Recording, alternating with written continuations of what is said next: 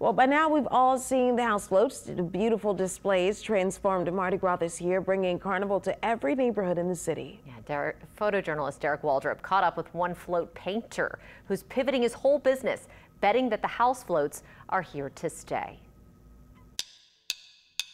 Can't keep doing the same thing and expect to have new outcome. When COVID struck and they were thinking about laying everybody off because of the cancellation of parades, we were just trying to rethink what could we do other than floats to make a decent living.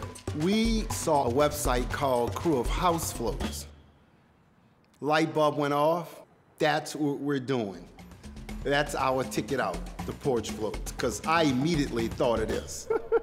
Sink or swim, that's the name of the game.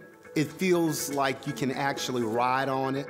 It doesn't move, but you can get on and throw beads to the public at large. And that's what makes it fun. See how that bright yellow brings that out? I used to go sit down in the summertime at Rex and watch some fellas paint. Just like that, see? They would teach me little tricks, happy little loops.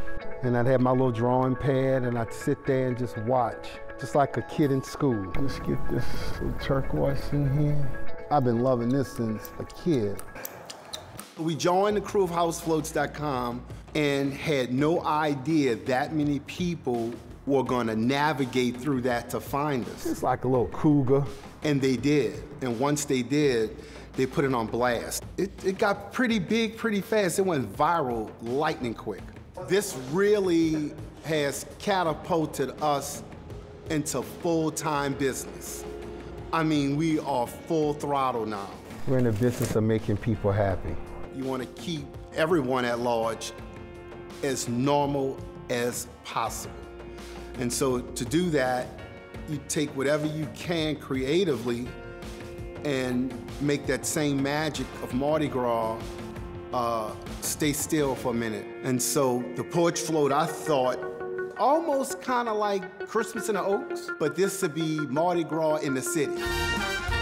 And this is here to stay. I don't think that's going anywhere because for some reason this city loves to decorate. And Mardi Gras is such an integral part of our fabric. People are gonna want it. We'll be busy for the rest of our lives.